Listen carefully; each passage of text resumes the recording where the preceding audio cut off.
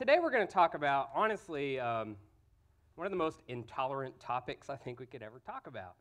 And it's one of the most truthful topics I think we could ever talk about. It's one of those things that in our society, in our culture, this isn't popular. This isn't something I even think those of us who are of the faith have a hard time accepting and a hard time believing and have resistance to the idea that there is only one way. There's only one way to the Father. You know, and I think if I had it my way, I would do things differently, right? Say, we all get in, let's all have a party. But it's not my way, it's His way, it's the Father's way. And it is the only way that we can be in His presence. And I think this is going to be one of the more hard-fought foundations that we as believers are going to face in the days to come. This is one of those things we need to have rock solid, okay? And if we don't have this rock solid, the missions effort that we go and do is going to miss the door to the Father, right? It's just going to be charity.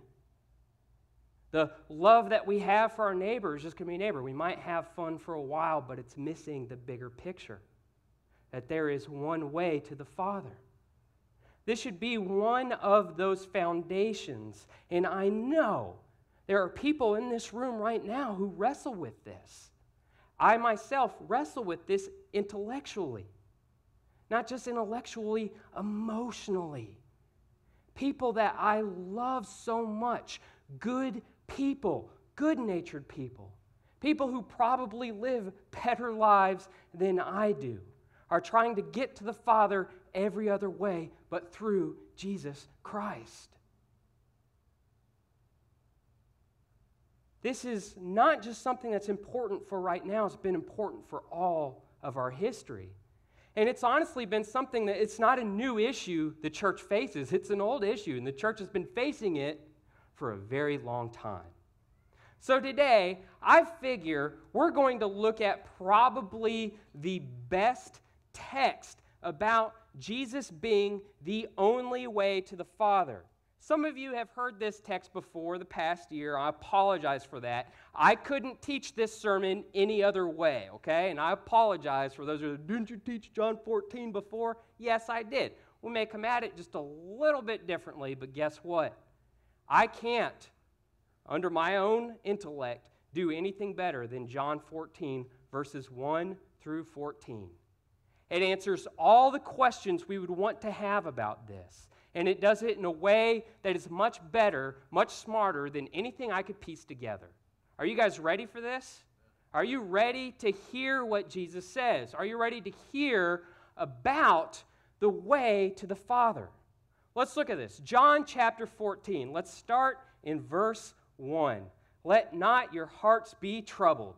Believe in God, believe also in me. What a wonderful place to start. Let not your hearts be troubled. That's why we can sing, it is well with our soul, right? Let not your hearts be troubled. Believe in God, believe also in me. In my Father's house are many rooms. If it were not so, would I have told you that I go to prepare a place for you? If I go and prepare a place for you, I will come again. I will take you to myself, that where I am, you may be also.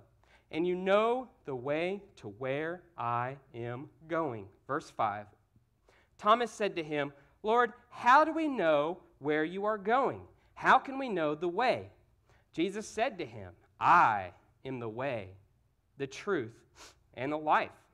No one comes to the Father except through me.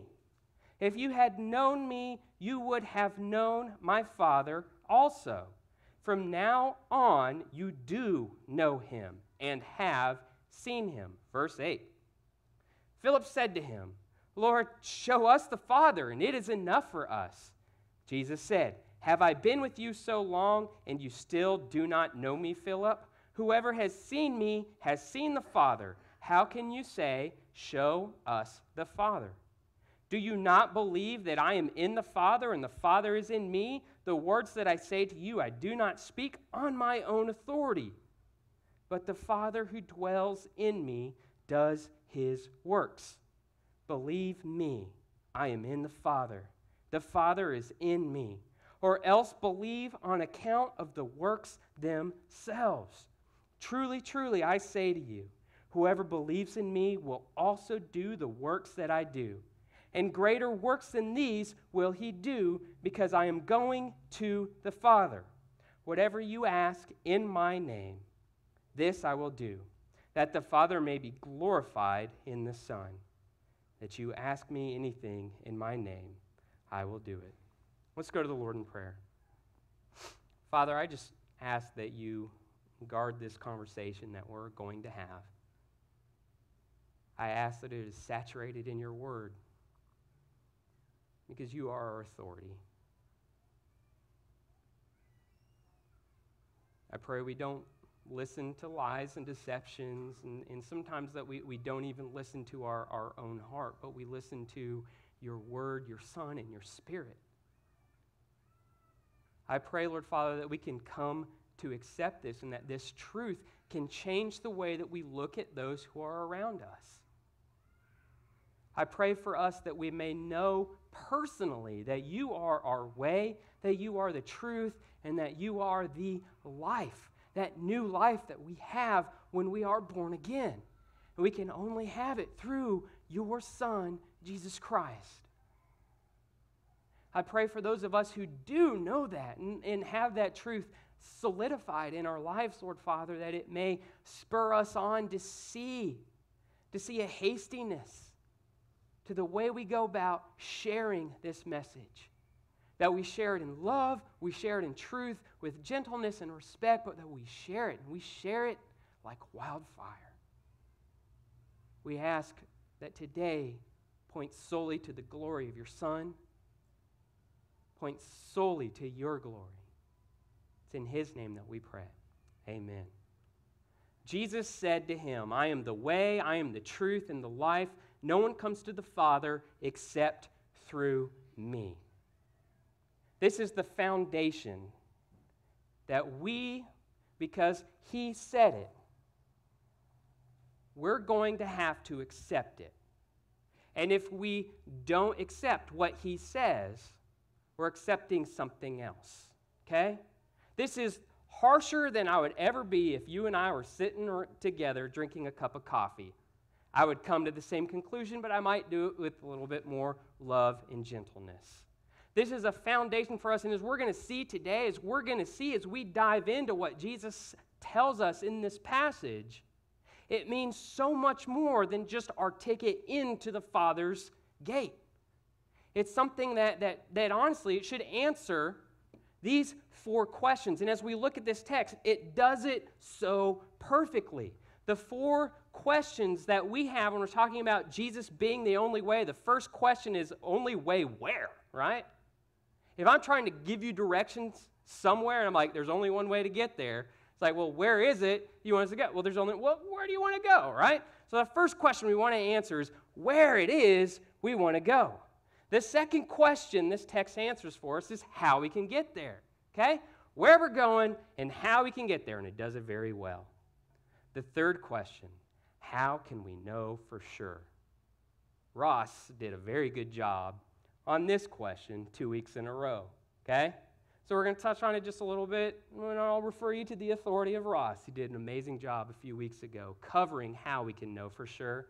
And the last question, for those of us who know the only way, what we can do in the meantime. Are you guys ready to go on this journey?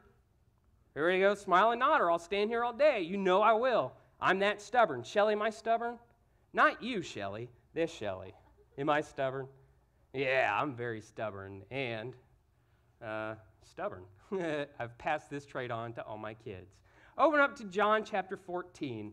We'll start in verse 1. We'll read 2, 3, and 4 again. Even though we read it before, I'm going to read it again because it is so good.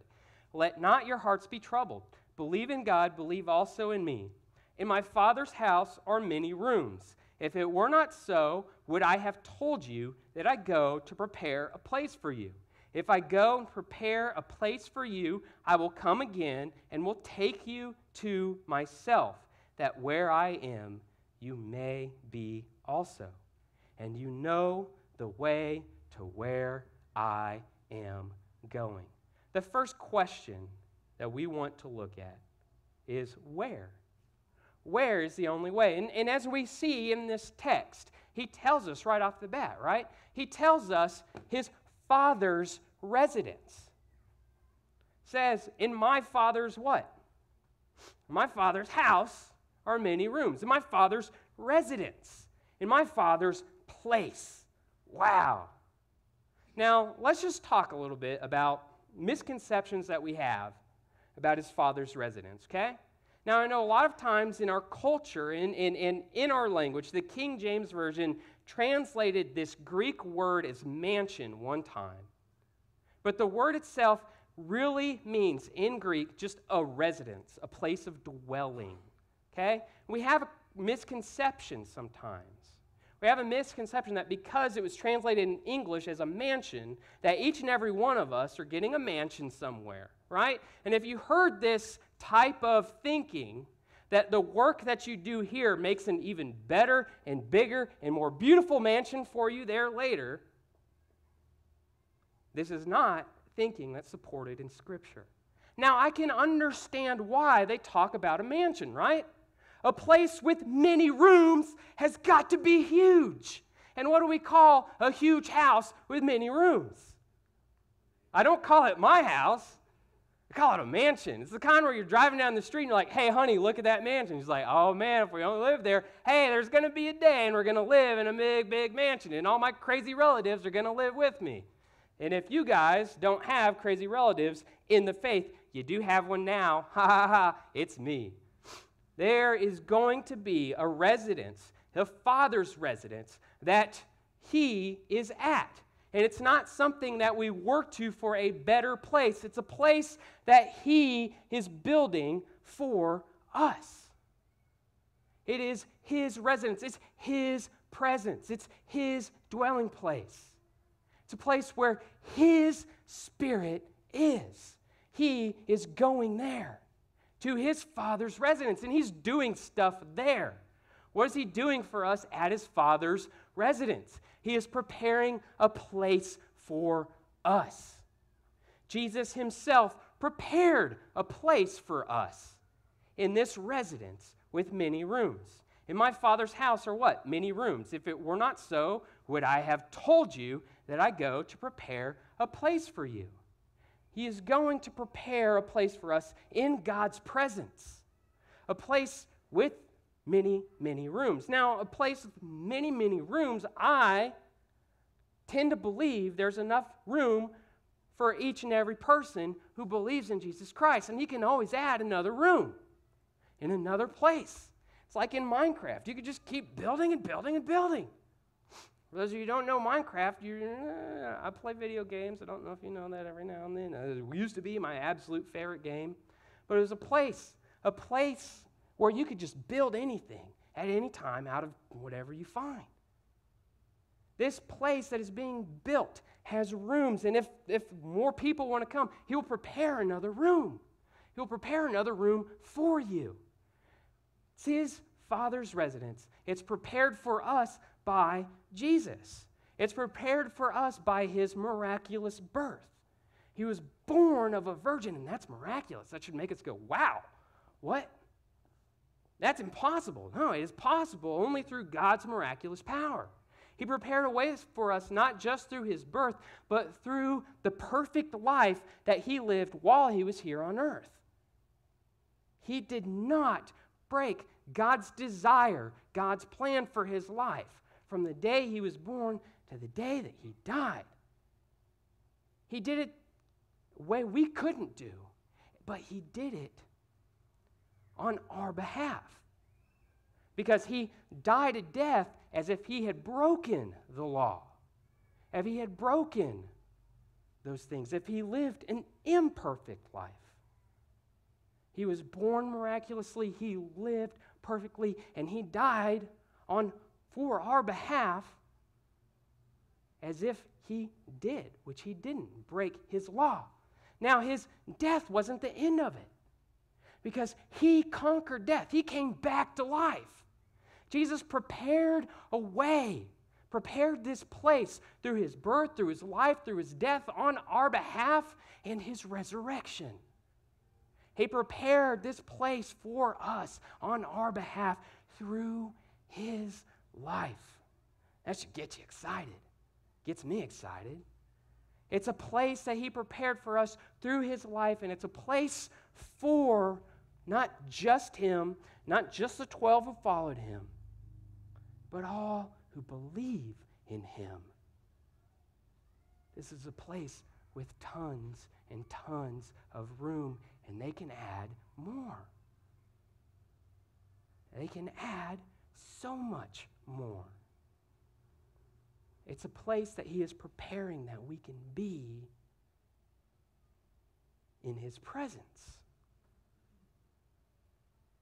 The fall in the garden, man was in God's presence. But because of the fall, because of the disobedience that we had, mankind had, people were separated from God. There's coming a day that through Jesus' life, death, resurrection, and ascension, that we will be back into his presence, and that we can have his presence in us with his Spirit. We will eternally be in this place that he is preparing for us in his presence. It's a place of unspeakable joy, love, complete newness, and renewal of all things, glory, splendor, beauty, awe, cleanness, worship. It's a place that doesn't have a temple because we're always going to be in his presence. There's just going to be one huge temple. It's going to be a place without death, a place without pain, sorrow, crying. If we're using language to describe the wants and desires that we have right now, the place that he is preparing for us would be a place that would have all of those things that make your heart sing right now. Okay? It'd be like Jesus saying, hey, Tim, I have prepared a place for you. And it's got a huge TV on it. It's got an Xbox. It's got all you can eat chips and salsa and cheese dip and burritos. It's got all the books you could ever want to ease your curious mind. It's got golf clubs for it if you want to go out and swing the stick around and get a little frustrated sometime. It's got Doug. It's got your fishing gear in there, okay? Ross has got some more golf clubs in there. It would have the desires of our heart. Using that language for what we desire now. But it would be completely different because our desires would be different, right?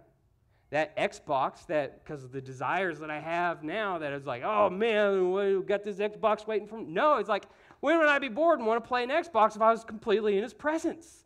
When would I want a burrito and chips and salsa? If all my needs were fulfilled in him, the food, I wouldn't want food. I would be in his presence all the time.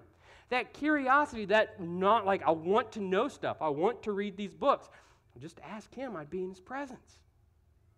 The desires that I have here on earth would be completely fulfilled because I would be in his presence, and it would be as he designed it in the garden when all that we could ever need was there.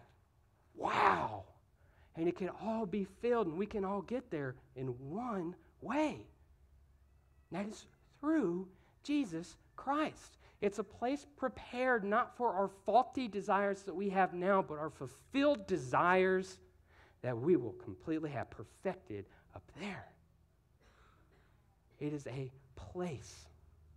Now that we have talked a little bit about where Jesus is going to his Father's residence, the place that is prepared through his life that has rooms, lots of rooms, even more rooms can be added on, place in God's presence where all our desires can be fulfilled perfectly. Let's talk about how we can get to that place. Jesus said to his disciples, because one of his disciples asked a question, Thomas, what do we know about Thomas? He's called Doubting Thomas. It means he likes to ask really good questions. Thomas asked this question. Thomas said to him, Lord, we do not know where you're going. How can we know the way? Good question, right? Know where you're going. How do we get there? Jesus answered him. He says, I am the way. I am the truth and the life. No one comes to the Father. No one comes to the Father's presence except what? Except through me. There's no other way because he is our way. He is how we can get there. He is our way for several reasons. John 1:18 says, "No one has ever seen God, the only God, who is at the Father's side. He," talking about Jesus, "has made the Father known," has made him known.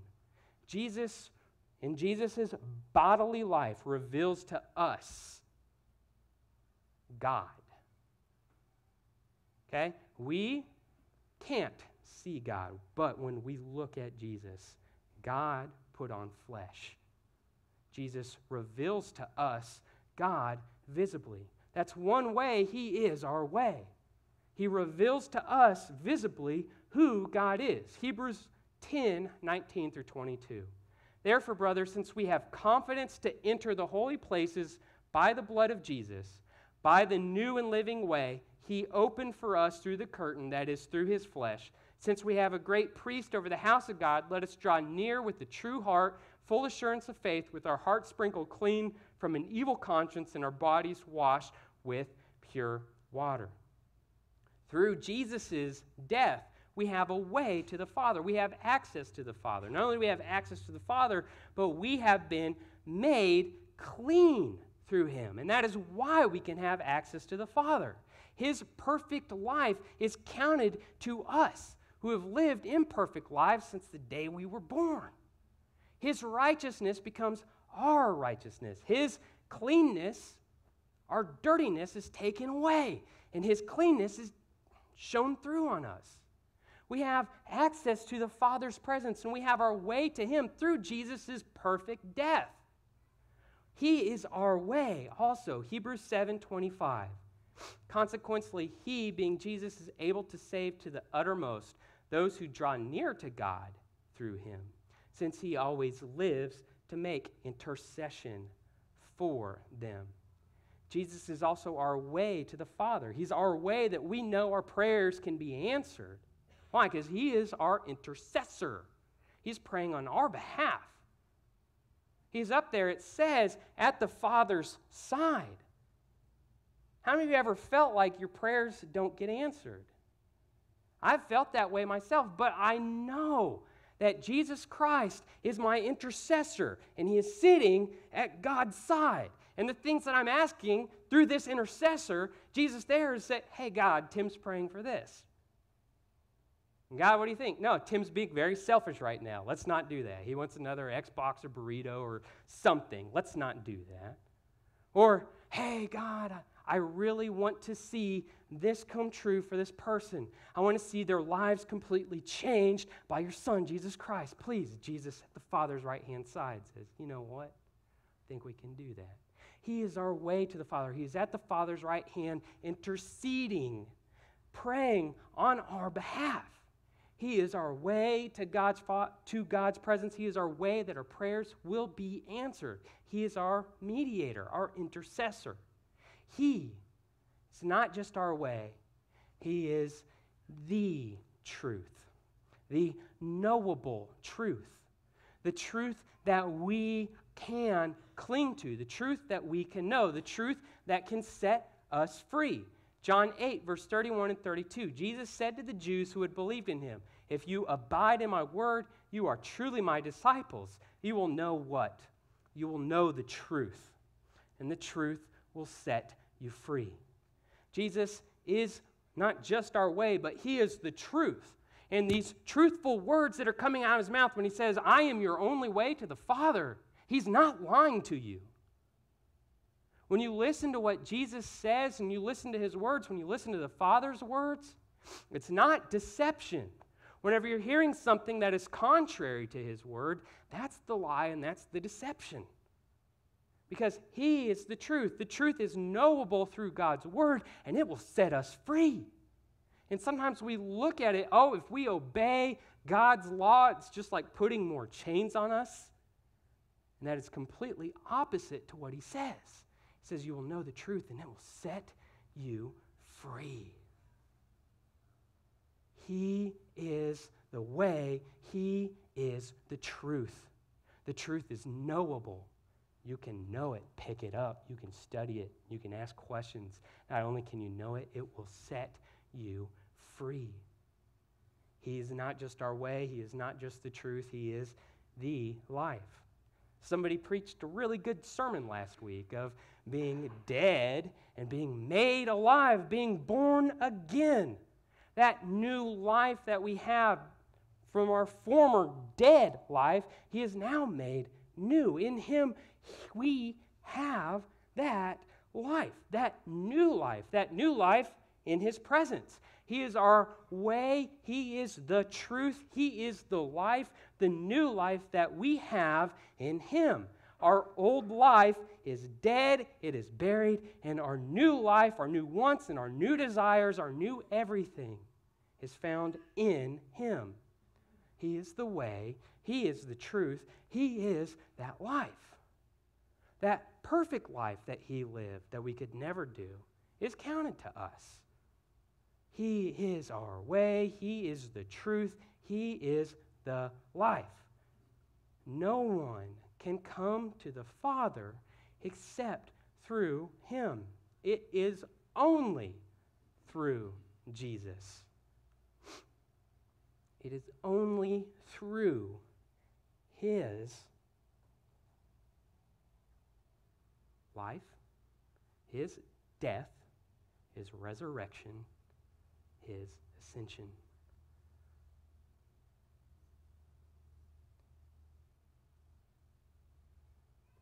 We could just look at this one verse, okay? I am the way, the truth, and the life. No one comes to the Father except through me. And say, well, this verse is in isolation. We can't build good theology on just one verse that stands alone, right? We shouldn't do that. Well, unless it's coming straight from God's mouth Himself, then we should take it with a little bit more acceptance. But this verse itself is not in isolation. It's not the only place that we see this. John 3:18, whoever believes in Him is not condemned, but whoever does not believe is condemned already, because he has not believed in the name of the only Son of God. This verse tells us that all people are condemned. And the only way to not be condemned is through Jesus Christ. It's as if there's fire everywhere and all of us are in it. Or there's a clearly marked exit that we can get to. And it's like, hey, buddy, just go through that door and you don't have to face any of this.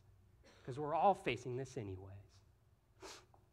No one can come to Him except the Son of God. John 10, verse 7, 8, and 9. Jesus said again to him, truly, truly I say to you, I am the door of the sheep. All who come before me are thieves and robbers, but the sheep did not listen to them. I am the door. If anyone enters by me, he will be saved and will go in and out and find pasture. What's really neat is if you look up what he's talking about, like a sheepfold is like this stone engraving, and there's this really narrow door, okay? And what would happen is a shepherd would stand at that door, okay? Sheep would come in for safety. They would go out to eat, and they would hang out, and the shepherd would hang out there to make sure that this happened. Now, sometimes thieves would try to steal the sheep, okay?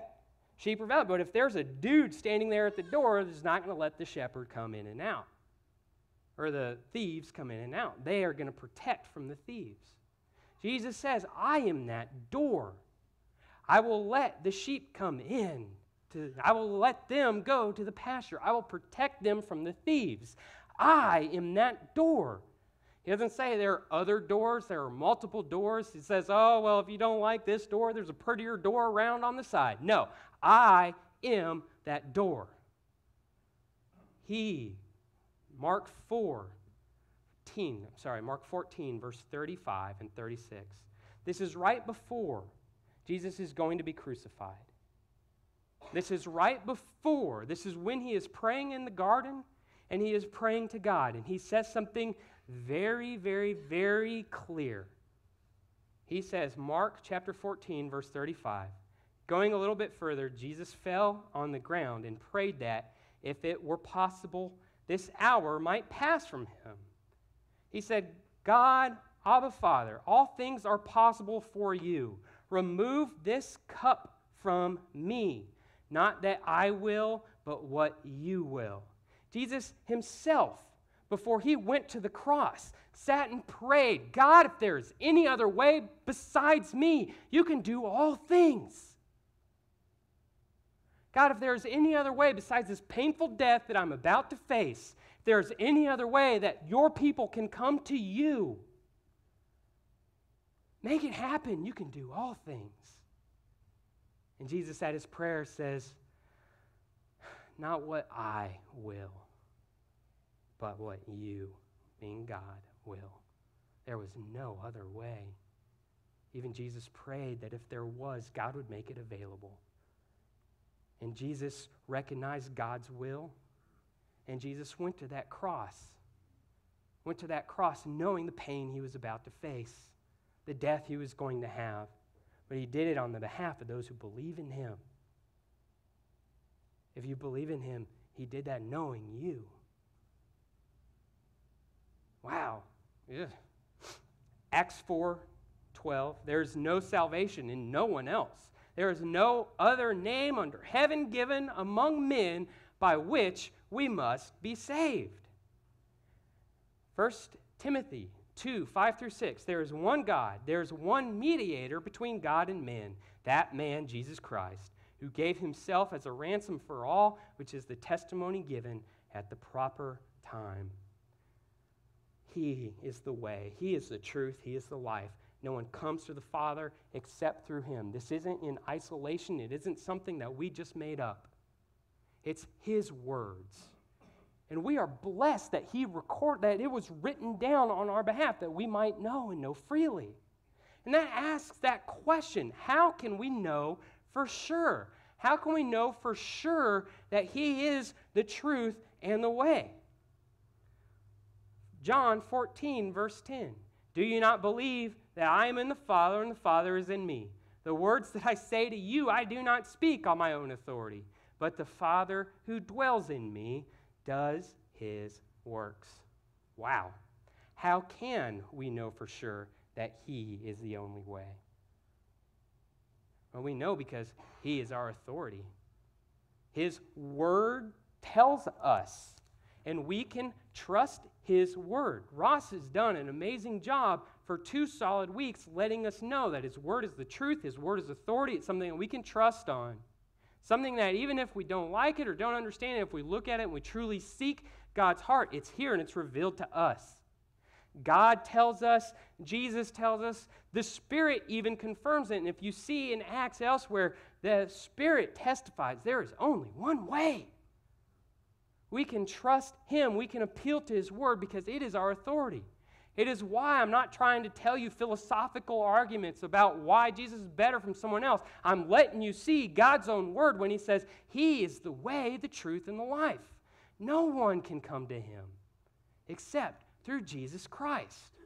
The Father and Jesus are one. The words the Father says are authority. The words that Jesus says are our authority. Jesus and the Father aren't in disagreement about this. The Spirit testifies to it. The Father's words and works are displayed clearly in Jesus Christ, and this is how we can know for sure. And even then, it's echoed elsewhere, not just here. Lastly, let's look at this last question. What can we do in the meantime?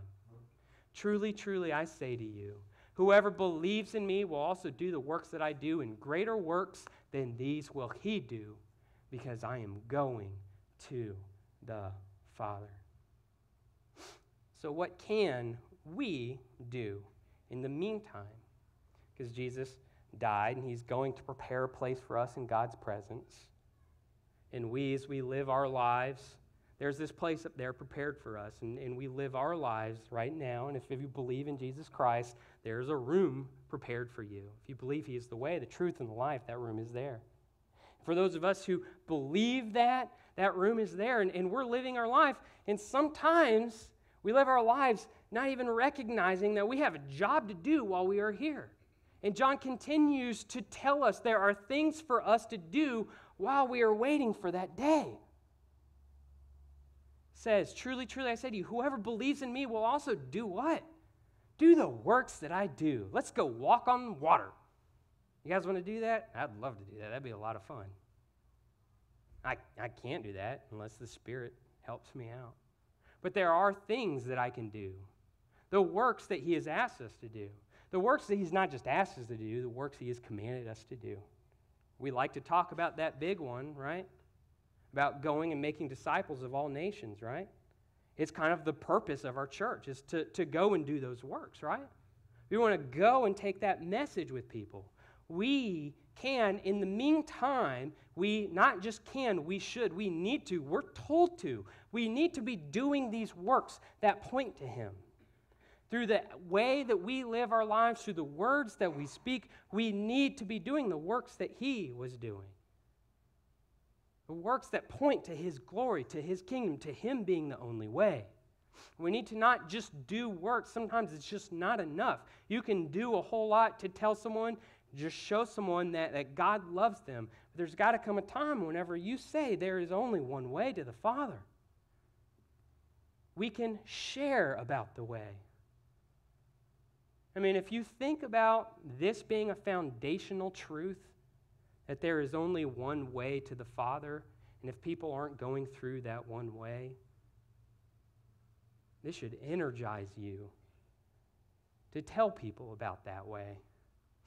If I looked at my friend and they were standing out just lollygagging in the middle of the street and I saw a huge truck coming before them, I was like, hey, buddy, you need to get out of the way. Hey, buddy, just step aside. This truck's going to kill you. No, I need to say, hey, buddy, this truck is coming. It's going to kill you. Get out of the way. Like, oh, I don't know what I'm... No, buddy. There is one way for you to live. Okay? Because if you stay where you are, you're going to die, and this truck is going to get you. Move! Now, sometimes when we go out to do this, we do this very aggressively, which we need to, hastily. But we need to do this with love and truth, gentleness and respect. We need to tell them the truth. We don't need to lie. We need to say there is one way, but sometimes it might be several conversations over coffee. Some of them might get heated. It might take several years. We need to share that he is the way. And lastly, this verse tells us, truly, truly, I say to you, whoever believes in me will do the works that I do, and greater works than these he will do, because I am going to the Father. It's kind of building up on what we're talking about next week in the promise of the Holy Spirit. Verse 13, whatever you ask in my name, this I will do, that the Father may be glorified in the Son. If you ask me anything in my name, I will do it. We need to do the works that point to him. We need to share about the way, and we need to boldly ask for victory in his name. I love this quote from John Piper. In my name, that is for my fame, not your fame, for God's fame, not our fame. Because of my divine worth, my infinite payment on the cross, according to my sovereign wisdom, put every request through that filter. His fame, his worth, his purchase, his wisdom. Every prayer will be answered. You will have everything you need to do the works that I do, even the greater works. If we are constantly praying for his fame, not ours, his glory, not ours, his notoriety, his kingdom, and we start to ask for things that glorify and magnify him, things in his name, those things will be answered for us. And those greater works that Jesus even says we'll do, greater works we will do, will be done. This brings us to the end, okay? This is the chunk in the meat, and I promise this is the end. I went a little long, but we're going to feed you, okay? So you can't complain too much. Delicious food. The wages of sin is death, but the free gift of God is eternal life in Christ Jesus our Lord. Romans 6:23. This is something that we at Mission Point Church, we're very familiar with. We have bracelets with this around our wrist. We're trying to teach you missionaries to memorize this verse and be able to share it. To share that wages of that sinful life is what? It's death. But this free gift of God, The place he is preparing for us is only available through Jesus Christ. The gift of God is our eternal life in Christ Jesus. There is only one way to receive this gift. And that is believing in Jesus Christ, confessing with your mouth and with your heart who he truly is.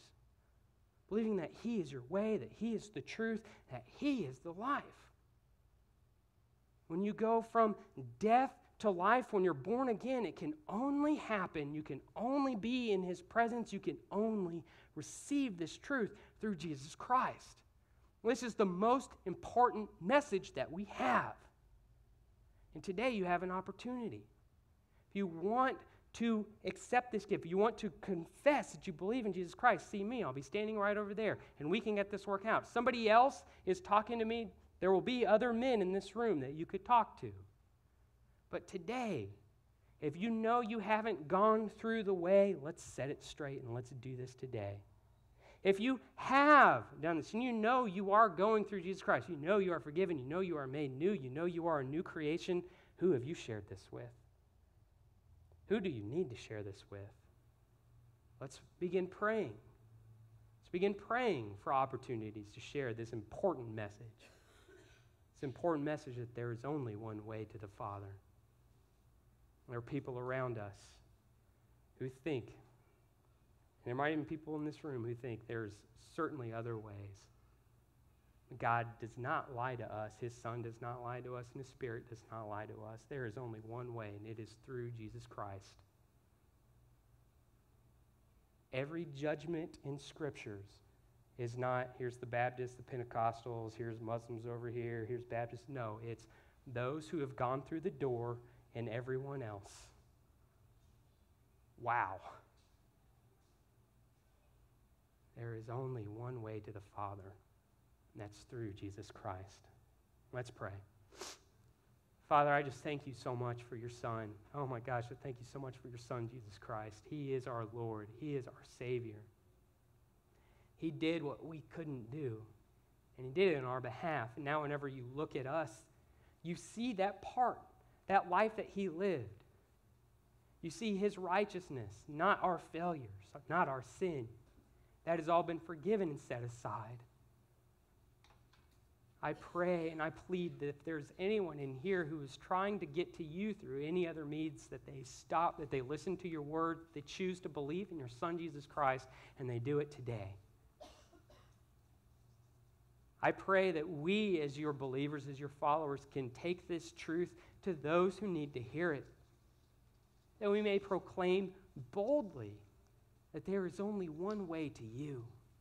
It doesn't matter how good or rich or whatever people are, if they have not gone through your Son, Jesus Christ, they are not going to be at that place you have prepared for them. There is another place. Thank you for the sacrifice that you made whenever you gave us your Son. We thank you for this time.